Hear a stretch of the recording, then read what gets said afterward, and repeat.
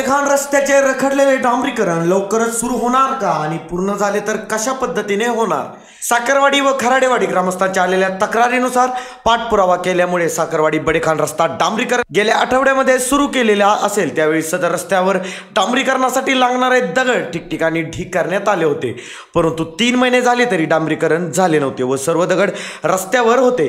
त्यामुळे जाता येता प्रवासी ग्रामस्थांची गाडी पंक्चर होणे, टायर फुटणे, अपघात होणे असे प्रकार सातत्याने चालू होते। ग्रामस्थांच्या तक्रारीनंतर सार्वजनिक बांधकाम फलटण विभागामार्फत काम सुरू करण्यात आले। त्याच दिवशी बांधकाम विभागाने रस्त्यावरून सर्व दगडी हटवली व प्रवाशांना प्रवासासाठी रस्ता मोकळा करून दिला, परंतु तो रस्ता पूर्ण करत असताना जेसीबीच्या साहाय्याने उकरून तयार केला पाहिजे होता, परंतु तो जो रस्ता तयार आहे त्याच्यावर पुन्हा खडकीकरण करून डांबरीकरण करण्याचा हा प्रकार पूर्णतः बोगस असल्याचे निदर्शनास येत आहे। कारण रस्ता केल्यानंतरही काही तासातच रस्त्याची झालेली दुरावस्था पहा, याकडे प्रशासन म्हणून कोणी लक्ष देईल का असा प्रश्न सर्वसामान्य नागरिक यांना पडत आहे।